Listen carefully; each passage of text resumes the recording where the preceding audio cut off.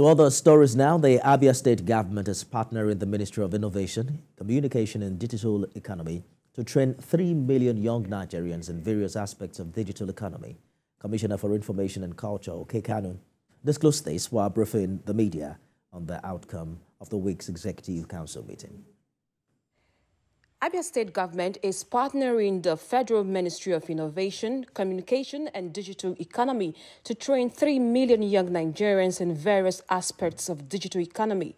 The Commissioner for Information and Culture, Prince Okey Kanu, disclosed this while briefing the media on the outcome of this week's Executive Council meeting, presided over by Governor Alex Otti. As part of the ongoing reforms in the education sector, the Ministry of Education is to recommence the inspection of private schools in Abia State to ensure they meet minimum standard.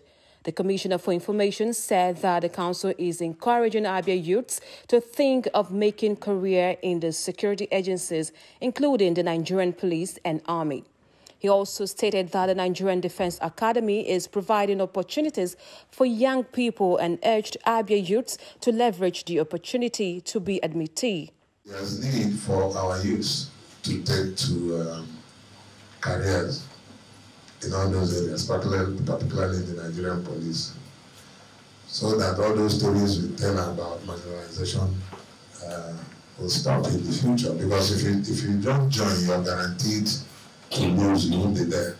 But if you join, if our youth join today, in the years to come, they may turn out to be the people that will run the police. So there's need for this campaign to go around the states to encourage our young ones. Also speaking, the Commissioner for Judicial Economy, Matthew Ekuribe, said that the registration for the judicial skills training is ongoing and would end by the 1st of November, while the training will be launched nationwide on 15th November 2023. He added that the training, which is done in collaboration with the National Information Technology Development Agency, could be registered through nicda.gov.ng and enjoyed youths to enroll in it.